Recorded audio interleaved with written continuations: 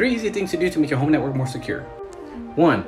Change your default login passwords for all your devices. It means your home router and or modem and any IoT devices.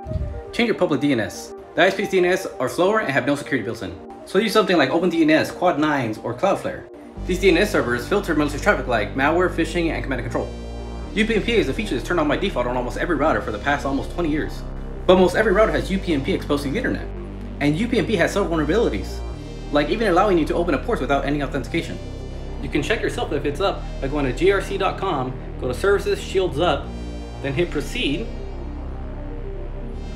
and then do the UPnP test. This is going to send some UPnP probes over to your public network, to your public IP, which would be there, and see if it responds. And of course, mine is being blocked.